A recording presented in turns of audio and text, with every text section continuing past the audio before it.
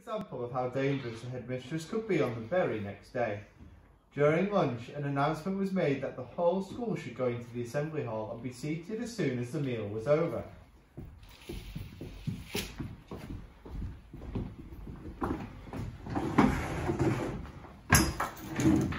When all the 250 or so boys and girls were settled down in assembly, the Trunchbull marched onto the platform.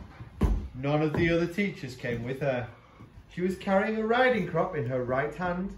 She stood up there on centre stage in her green breeches with legs apart and riding crop in hand, glaring at the sea of upturned faces before her. What's going to happen? I don't know.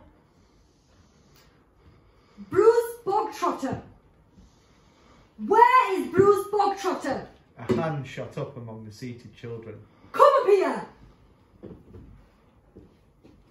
look smart about it! An 11-year-old boy who is decidedly large and round stood up and waddled briskly forward. He climbed up onto the platform. Stand over there! The boy stood to one side. He looked nervous. He knew very well he wasn't up there to be presented with a prize. He was watching the headmistress with an exceedingly wary eye, and he kept edging farther and farther away from her with little shuffles of his feet, rather as a rat may edge away from a terrier that is watching it from across the room. His plump, flabby face had turned grey with fearful apprehension. His stockings hung about his ankles.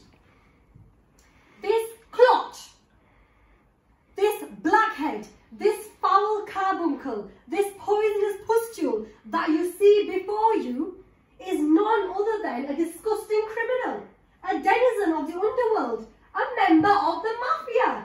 Who, me?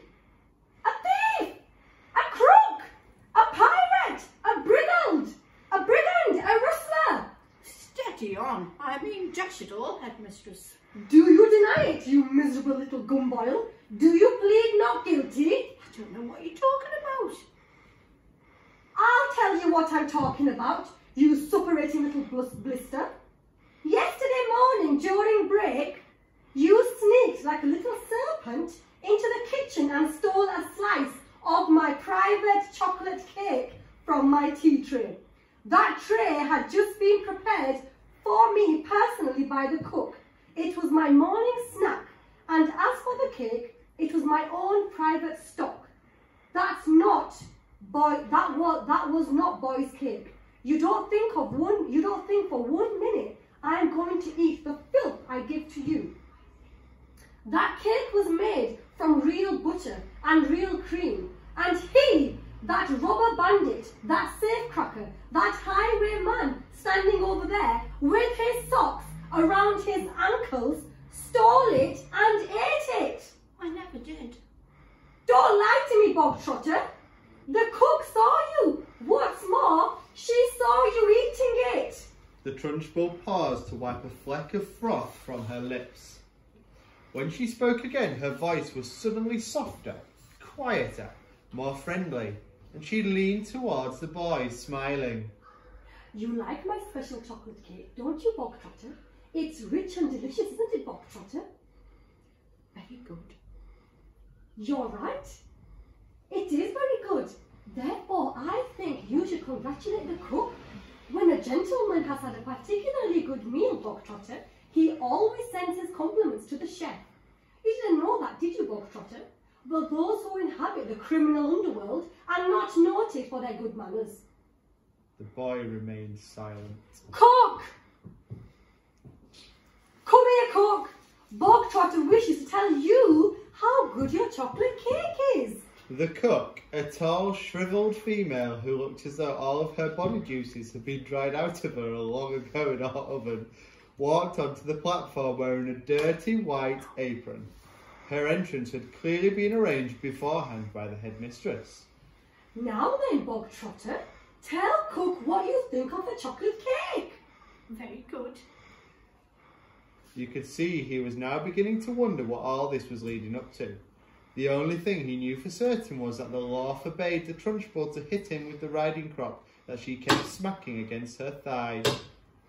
That was some comfort, but not much because the Trunchbull was totally unpredictable. One never knew what she was going to do next. There you are, Cook.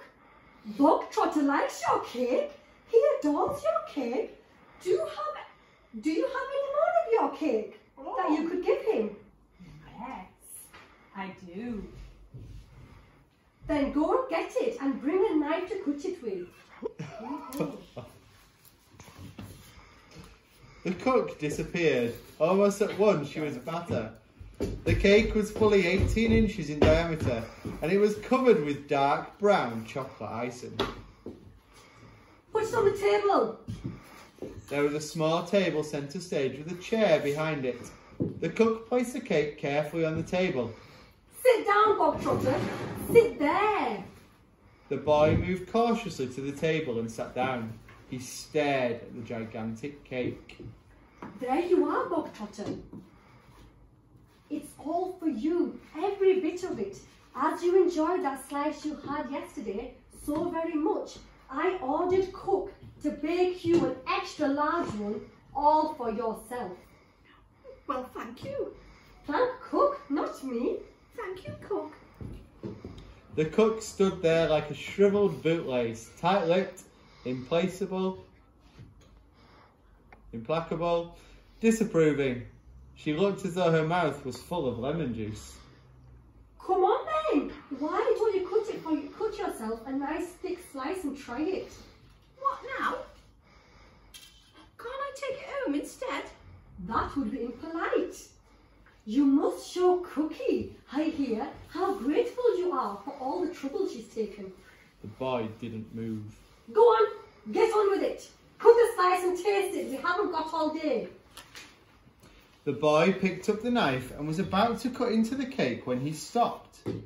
He stared at the cake. Then he looked up at the Trunchbull. Then at the tall, stringy cook with her lemon juice mouth. All the children in the hall were watching tensely, waiting for something to happen. They felt certain it must. The Trunchbull was not a person who would just give someone a whole chocolate cake to eat just out of kindness. Many were guessing that it had been filled with pepper or castor oil or some other foul-tasting substance that would make the boy violently sick. It might even be arsenic, and he would be dead in 10 seconds flat. Or perhaps it was a booby-trapped cake, and the whole thing would blow up the moment it was cut, taking Bruce Bog Trotter with it. No one in the school put it past the Trunchbull to do any of these things. I don't want to eat it. Taste it, you little brat. You're insulting the cook. Very gingerly, the boy began to cut a thin slice of the vast cake. Then he levered the slice out. Then he put down the knife and took the sticky thing in his finger and started very slowly to eat it. It's good, isn't it? Very good. Have another. That's enough, thank you. I said have another. Eat another slice. Do as you're told. I don't want another slice. Eat. If I tell you to eat, you will eat. You wanted cake, you stole cake, and now you've got cake. What's more, you're going to eat it. You do not leave this platform and nobody leaves this hall until you have eaten the entire cake that is sitting there in front of you. Do I make myself clear, Bog Trotter? Do you get my meaning? The boy looked at the Trunchbull. Then he looked down at the enormous cake. Eat, eat, eat. Very slowly, the boy cut himself another slice and began to eat it. Matilda was fascinated. Do you think he can do it? No, it's impossible. He'd be sick before he was halfway through it. The boy kept going. When he had finished the second slice, he looked at the Trunchbull, hesitating. Eat!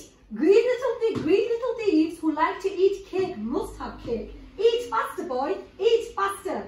We don't want to be here all day, and don't stop like you're doing now. Next time you stop before it's all finished, you'll go straight into the chokey, and I shall lock the door and throw the key down the well. The boy cut a third slice and started to eat it. He finished this one quicker than the other two, and when that was done, he immediately picked up the knife and cut the next slice. In some peculiar way, he seemed to be getting into his stride. Matilda, watching closely, saw no signs of distress in the boy yet. If anything, he seemed to be gathering confidence as he went along. He seems to be doing well. He'll be sick soon. It's going to be horrid. When Bruce Bogtrotter had eaten his way through half of the entire enormous cake, he paused for just a couple of seconds and took several deep breaths. The Trunchbull stood with hands on hips, glaring at him. Get on with it! Eat it up! Suddenly, the boy let out a gigantic belch, which rolled around the assembly hall like thunder. Silence! The boy cut himself another thick slice and started eating it fast. There were still no signs of flagging or giving up. He certainly did not look as though he was about to stop and cry out. I can't eat anymore, I'm going to be sick. He was still in there running. And now a subtle change was coming over the 250 watching children in the audience. Earlier on, they had sensed impending disaster. They had prepared themselves for an unpleasant scene in which the wretched boy, stuffed to the gills with chocolate cake, would have to surrender and beg for mercy. And then they would have watched the triumphant Trunchbull forcing more and still more cake into the mouth of the gasping boy. Not a bit of it. Bruce Bogtrotter was 3/4 of the way through and still going strong. One sensed that he was almost beginning to enjoy himself. He had a mountain to climb and he was jolly. Well, going to reach the top or die in the attempt.